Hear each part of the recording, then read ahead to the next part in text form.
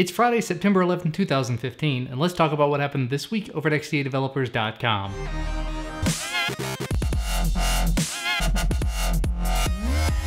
First up, if you're curious about what makes the Sony Xperia Z5 tick, a teardown appeared over on Weibo. Speaking of the Z5, Mario put out an article talking about how even though the Z5 Premium does have a 4K display, it doesn't always run at 4K, so a lot of the concerns about performance and battery life are sort of being addressed in that way. Basically, if it's not showing something that's really high resolution, something 4K, something like maybe a high-res picture or a 4K video, the display itself shows at 1080p. And you know good and well, most people can't actually tell the difference between 1080p, 2K, and 4K.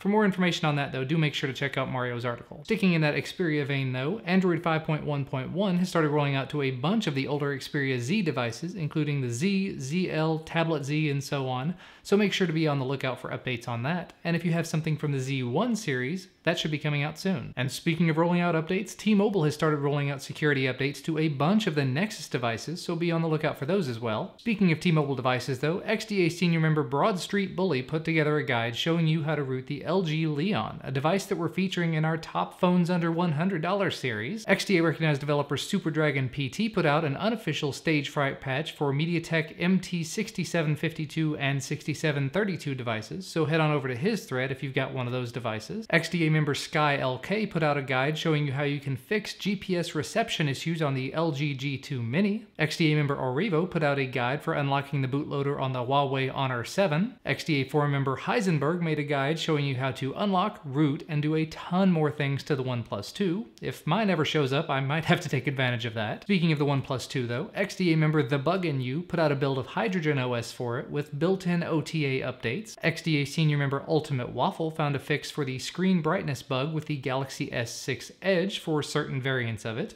So it's not necessarily for all of them. Do make sure to read through his forum thread to see if yours has a fix available. XDA member Rom Huawei released a collection of stock ROMs for the Huawei P8 and P8 Lite, so if you need to revert your device, he's got you covered. XDA senior member The Strix has put out his multi-ROM for the Xiaomi Redmi 1S. Team Win has released an official build of Twerp for the Galaxy Note 5. Dr. Kitan released his ROM for the Note 5 as well, which seems to be a very popular one I'm not familiar with. And Mario put out his full review on the Note 5, so if you want to take an in-depth look at that, head on over to his article. Eric also did a quick review of the ZTE Axon, so if you'd like to know more about that device, again, links down below. And finally, new forums are now available for the Huawei P8 Max, P8 Lite, and the Nvidia Shield TV.